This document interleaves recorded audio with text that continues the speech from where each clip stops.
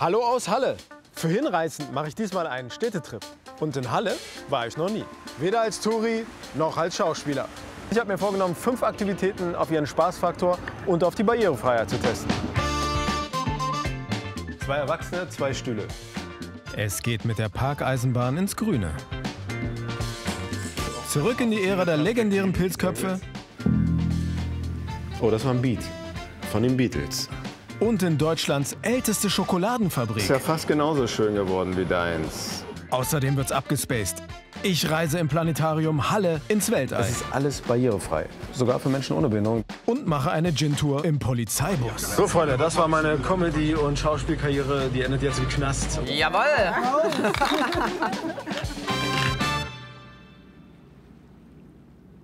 Halle liegt an der Saale und natürlich könnt ihr euch hier hervorragend in der Natur aufhalten, entspannen oder Sport machen. Und wo man das in Halle richtig gut machen kann, das zeigt uns eine echte Hallenserin. Anja! Hi, Tan! Mensch, was für ein Zufall, dass du hier gerade jetzt vorbeikommst. Finde ich großartig. So ein Zufall. Schön, dass du da bist. Ja, und, hallo. ich sehe, du hast den goldenen Adler drauf. Ja, Die goldene Adlerin mit genau. dir hoffentlich Steht bald. sogar noch drauf. Ja, sehr gut, sehr gut. Wenn man Anja Adler heißt, dann steht man aber auch schon unter Druck, oder? In der Ja, so ein Nationalmannschaft. bisschen, ja. Wir wollten heute natürlich, wenn man sich mit einer Kanutin trifft, was macht man dann? Man fährt Bahn. Richtig, genau. Selbstverständlich. Treffen wir uns dann am besten dort? Ja, na klar. Wo- Ich kann wo- schon mal vorfahren. Wir Ja, wo treffen uns treffen auf der Peißnitz-Insel Genau. in Halle. Das wollte ich wissen. Perfekt. So machen wir's. Ich freue mich auf dich. Schön, Bis ich mich gleich. auch. Bis dann. Anja ist international erfolgreich im Parakanu und trainiert aktuell für die Paralympics in Paris.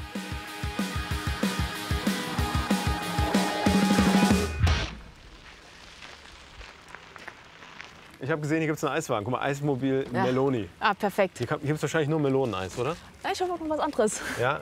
Hi. Hi. Eine richtige Sportlernahrung. Ja, definitiv, ja. Darf nur meine Trainerin nicht sehen. Und jetzt würde ich sagen, gehen wir Bahn fahren, wa? Würde ich auch sagen, ja. Alles Gute klar. Idee. Danke. Ciao. Anja, sag mal, was ist denn eigentlich so typisch, wie heißt es eigentlich, hallenserisch? Hallenserisch, Hallisch, ja, Hallisch. Was ist Und Hallisch? typisch für Halle, Also kann man auch- auch sagen. So, Halle ist eine Salzstadt. Von daher würde ich sagen, ist auf jeden Fall typisch unsere Saline. Was eigentlich auch den hallischen Charakter prägt. Aber wir stehen auch natürlich für Händel. Das ist natürlich auch sehr typisch hallisch. Was ist Und Händel? Händel. Der Georg Musiker. Friedrich Händel, genau. Ja. Genau. Und neben dem Leistungssport, den wir oberhalb dieses Flussabschnitts machen, kann man sich hier unten auch Boote ausleihen, kann mit einem Tretboot, mit einem Wanderkajak hier langfahren und bietet sich ja wirklich traumhaft hier an. Die Saale ist ruhig, man kann entspannt hier fahren, hat viel Natur drumherum. Und man kann natürlich auch die motorisierte Variante nehmen und mit den Ausflugsschiffen hier fahren. Das ist wirklich sehr schön hier. Ja, das stimmt. Es ist sehr, sehr viel Natur in Halle, Ja. ist mir aufgefallen. Das denkt man von außen immer gar nicht. Ja. Man hat immer das Gefühl, ja, Halle, nicht der schönste Punkt von Ostdeutschland. Aber jetzt, wo ich mal hier bin, muss ich ganz ehrlich sagen, es ist wirklich sehr naturverbunden. Ja, für mich als Hallenserin ist es der schönste Punkt Ostdeutschlands. Na, das glaube ich dir sofort. Ich glaube, das war unsere Bahn. Wollen wir los? Sonst verpassen wir die, glaube ich. Ja, ich würde es auch sagen. Dann Gut. geht's jetzt los, komm.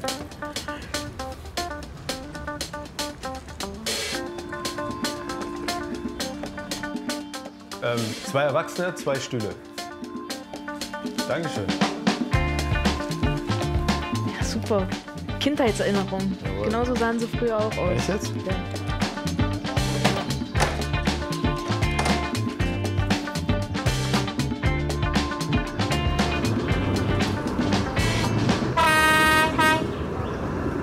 Oh, ich bin so lange nicht mehr Bahn gefahren. Das ist natürlich sehr spannend. Ja, es steigert sich also. Geht langsam los. Ja, total. Ja, aber dafür eine wunderschöne Kulisse. Total. So, meine Freunde, ich bin heute mit Anja Adler unterwegs und wir machen heute eine lustige Bahnfahrt durch Ja, über die Peißnitz-Insel. über die Peißnitzinsel. Wer kennt sie nicht? Aber jetzt kennt sie jeder. Da ist das Peißnitzhaus. Und hier daneben war früher das Planetarium. Aber leider 2013 im Hochwasser zu Opfer gefallen. Ja. Es gab schon mal ein Hochwasser ein paar Jahre vorher, dann haben sie es wieder aufgebaut und dann 2013 war ja alles Da war es überflutet. alles unter Wasser, ne? Und das haben sie aber auch neu aufgebaut an einer anderen Stelle.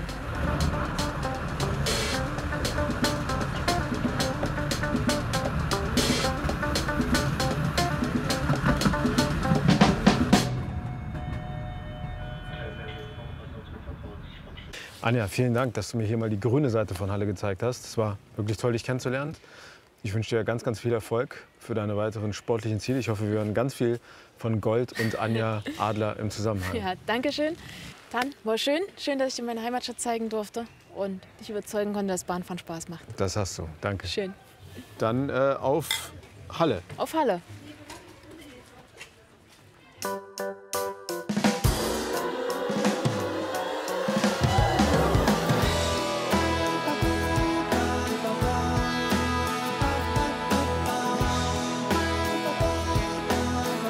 Bei einem Städtetrip schaue ich mir auch gerne mal ein Museum an.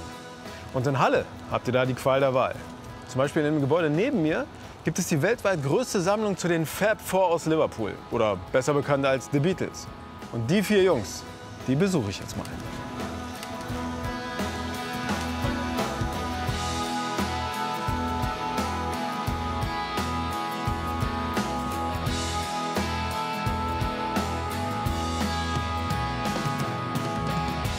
Ja, hi. Ja, herzlich willkommen. Schön, dass du da bist.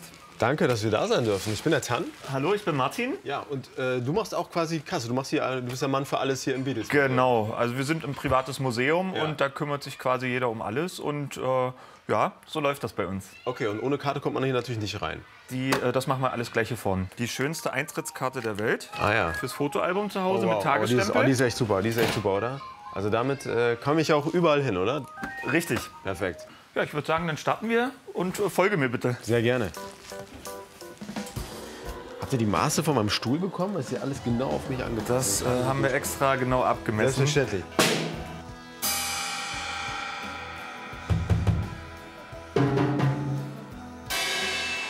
Das ist mal ein tolles Museum, wo man die Sachen mal anfassen darf. Das finde ich großartig. So, das ist mein Griff. Und wenn ich jetzt hier mal zupfe, mal gucken, was passiert. Oh, das war ein Beat von den Beatles. Okay, das ist, man hat gesehen, ich kann das. Ne? Ich habe ein Talent. Ich glaube, ich habe Yesterday rausgehört. Ja, genau. Wahnsinn, Wahnsinn. Super. Ja, habt ihr auch Yesterday rausgehört? Wenn ja, schreibt es mal in die Kommentare oder schreibt doch mal rein, was euer Lieblingssong von den Beatles ist. Habe ich das jetzt richtig verstanden? Da steht drin, was die Beatles an einem Abend verdient haben? Das war für eine Woche. Für eine Woche. 2040 Mark haben sie quasi für die Woche verdient. Ja. Das heißt, die haben da damals schon einen wirklich hohen Verdienst gehabt. Sie waren aber zu dieser Zeit auch schon bekannt, sage ich mal. Warum ausgerechnet Halle? Wie kommt das zustande? Also wir sind ein privates Museum. Damals ist das Museum in Köln entstanden. Da gab es erst ein kleines Museum auf 30 Quadratmeter. Da hatten wir uns dann damals auf 60 Quadratmeter verdoppelt. Wir suchten dann nach 10 Jahren einfach größere Räumlichkeiten, wo wir uns die Miete auch leisten konnten. Ja. Und das haben wir hier in Halle gefunden. Und das ist quasi der Grund, warum die Beatles in Halle sind. Ja, also ganz banal die bezahlbare Miete des Hauses. Und ich sage aber immer noch, Händel, Sohn aus Halle, ist nach England gegangen und dafür sind die Beatles nach Halle gekommen.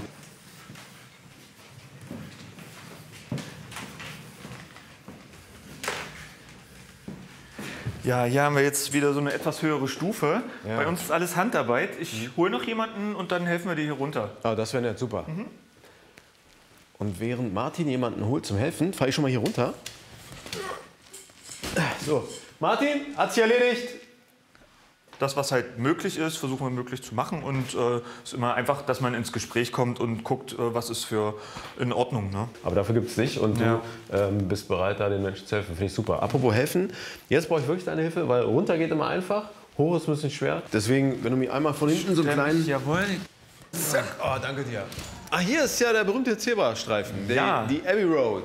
Kommen auch ganz viele nur für ein Foto hier zu uns. Und Ich auch. Machst du ein Foto von mir? Gerne. Hast du dein das ist Handy super. dabei? Ja, na Dann- klar. Gegen den. Immer so mal so. So? auch ein paar verschiedene Perspektiven. Sehr gut. Alles klar, super. Danke dir, danke. Perfekt. Also von der Abbey Road quasi, das ist der letzte Ausstellungsraum auf dieser Etage. Ja. Auf den oberen Etagen sind quasi dann die Solokarrieren der Beatles zu sehen. Dann gehen wir mal hoch, würde ich fast sagen, oder? Wie machen wir das jetzt? Ja, also ich könnte dir versuchen, irgendwie zu helfen oder... Also es gibt die Möglichkeit, dass du mit Personal dann, dass wir hier dann zusammen auch hochkommen würden. Genau. Das finde ich gut, dass es immer Hilfe gibt. Das ist immer wichtig und dass es immer Menschen gibt, die anpacken würden. Die Bereitschaft ist immer viel, viel wichtiger als ein Lift, der vielleicht gar nicht funktioniert. Ja. Ach ja, das war schön. Zugegeben, barrierefrei ist das Museum nicht. Aber für mich als Schmalhans war das jetzt auch kein großes Problem. Sobald du hier allerdings mit einer breiteren Karre oder mit einem Elektrorollstuhl ankommst, dann wird es vielleicht schwieriger. Und für Menschen mit einer Sehbeeinträchtigung, ich kenne mich da nicht so gut aus, aber ich würde mir schon so ein bisschen mehr Audiounterstützung wünschen. Ein Besuch ist das Beatles Museum hier in Halle aber allemal wert. Okay, so einen ganz kleinen Kritikpunkt hätte ich dann doch schon. Diese Pflastersteine hier, die zu dem Museum führen. Also, ich will ja jetzt nicht meckern, aber man hätte es besser machen können.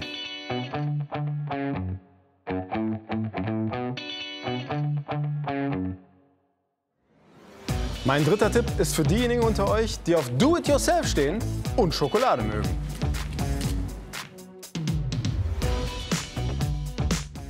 In der ältesten Schokoladenfabrik Deutschlands könnt ihr echt viel entdecken. Als Rollstuhlfahrer kann ich mich hier frei bewegen. Also jetzt mal eine ganz blöde Frage, aber rein theoretisch könnte man da richtig reinbeißen, ne? Aber was ich am besten finde ist, man kann hier überall kosten. Oh, vielen Dank, vielen Dank. Also es gibt ja noch kein Geschmacksfernsehen, aber wenn ich das mit einem Wort beschreiben müsste, dann wäre es...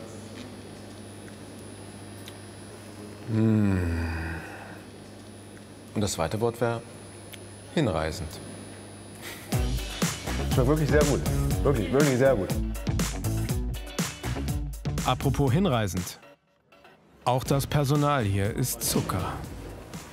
Von der Serie her kenne ich dich überhaupt nicht. Okay. Bitte schön. Danke. Und nun ab in die Schokowerkstatt. Ich bin ja so ein Typ, ich würde schon diese Dinger hier aufessen und sagen, oh, das schmeckt aber lecker. Aber das wird jetzt noch besser. Wie viel ich da rein tue, ist egal, Also es oder? sollte so Oberkante der Praline sein. Okay, da sind wir uns einig. So.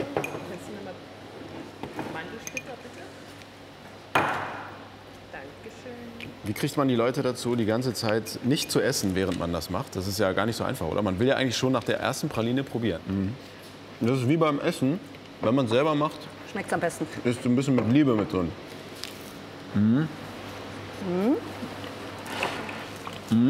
Habe ich gut gemacht. Sehr gut. Ich bin ja schon ein erwachsener Mann, von daher würde ich auf jeden Fall das Ausmalbild nehmen. Danke. Okay. Sehr gut. Nachdem die Verpackung feststeht, müssen die selbstgemachten Pralinen jetzt noch ein Weilchen in den Kühlschrank. Und um die Wartezeit zu versüßen, macht mir das Team hier ein Angebot, das ich nicht ablehnen kann. Mit dieser stylischen Kopfbedeckung darf ich ganz nah beim Schokolieren zuschauen.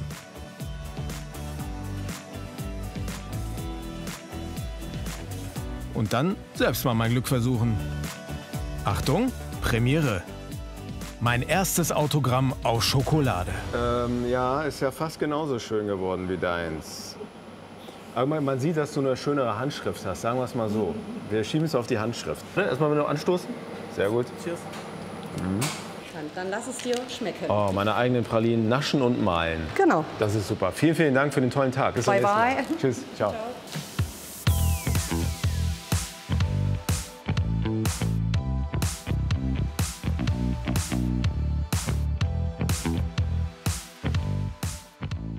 Momentan haben wir zwar strahlend blauen Himmel, aber so ein nächtlicher Blick in den Sternenhimmel hat doch auch was Magisches, oder? Hier in dem neu eröffneten Planetarium kann man sich die Sterne mal ganz nah anschauen. Und das mache ich jetzt. Ah, das ist ja natürlich sehr, sehr interessant. Man denkt, man guckt irgendwie ins Nichts, ne? Ins Nichts, ja, so sieht das aus. Wahnsinn. Aber wir haben hier eine gewölbte Kuppel und wir projizieren dann entweder die Sterne oder aufwendige Bilder und Videos hier an die Decke.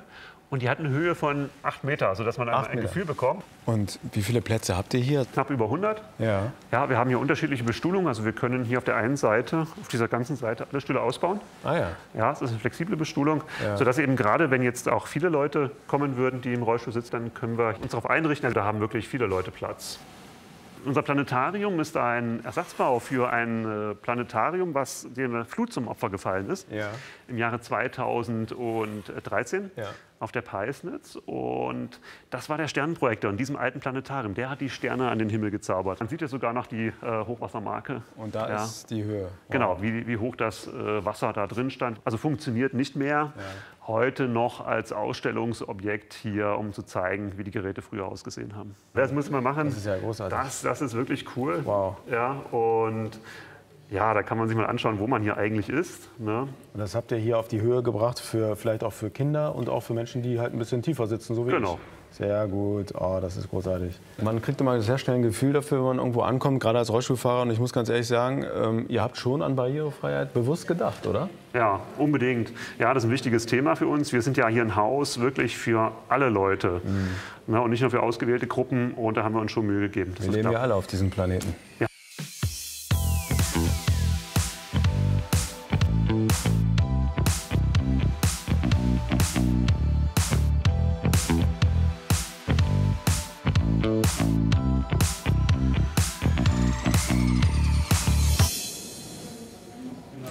Das war wirklich spannend hier im Planetarium in Halle, denn erstens, man kann unheimlich viel lernen, zweitens, sehr viel erleben und drittens, es ist alles barrierefrei.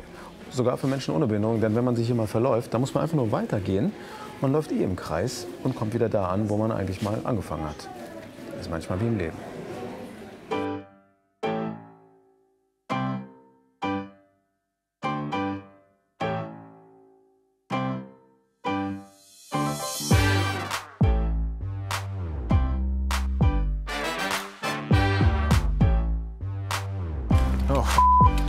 Oh Mann, ich bin ein bisschen zu spät. Guten Abend. Hallo. Sorry, bin ein bisschen spät, aber wir schaffen es doch, oder? Mein 5. Tipp führt mich an die Hausmannstürme der Markkirche. Und mit diesem besonderen Gefährt hier hinter mir, damit fahre ich jetzt in einen wunderschönen Abend. Für meinen Rollstuhl allerdings ist auf der Gin-Tour im Oldtimer-Polizeibus kein Platz. Mein Drehteam muss ihn transportieren und dann rufen unsere Filmarbeiten auf einmal die echte Polizei auf den Plan.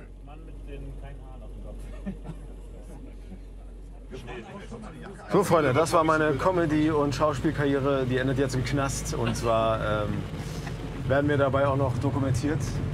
Und das hier sind meine Ultras, meine Hooligans,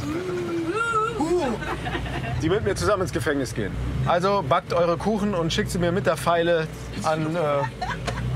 ans Gefängnis in Halle. Zum Glück hatte ich noch ein bisschen Schokolade in der Tasche und wir kamen auf Bewährung raus. Die 2-stündige Gin-Tour konnten wir dann fortsetzen. Unser Guide erzählt uns spannende Geschichten über Halle und das Fahrgefühl hier im Oldtimer ist mal was ganz anderes. So langsam steigt auch die Vorfreude auf den ersten Gin-Cocktail. Insgesamt werden wir 3 hallische Kneipen ansteuern und 3 verschiedene Gin-Varianten verkosten. Mein Stuhl ist weg. Ohne meinen Stuhl kann ich nicht aussteigen hier. Ich brauche Stuhlgang. Ist das der Gin meines Tages heute? Also der Sinn meines Tages heute. Und ohne Gin macht das Leben keinen Sinn.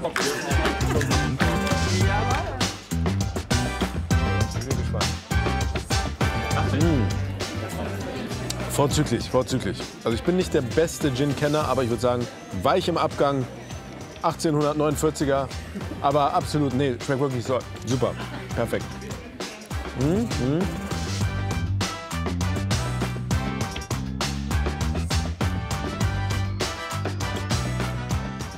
So, und unsere Gin-Tour geht jetzt weiter. Von euch verabschiede ich mich schon mal. Ich hoffe, es hat euch gefallen. Wie hat es euch gefallen? Super. Richtig gut. Prost. Und nicht vergessen, abonnieren.